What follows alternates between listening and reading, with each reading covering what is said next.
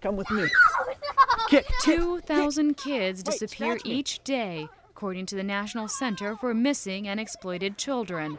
And as each hour passes, few, if any, return. Playgrounds and even your own backyards aren't the safe havens they're once thought to be. And this could be the last chance to fight for your life.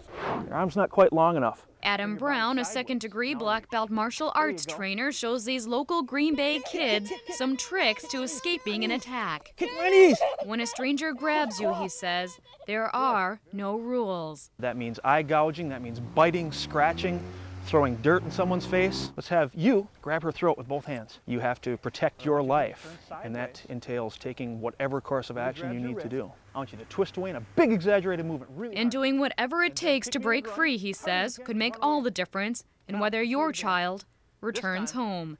Gita Palapoli, News Channel 5, Green Bay.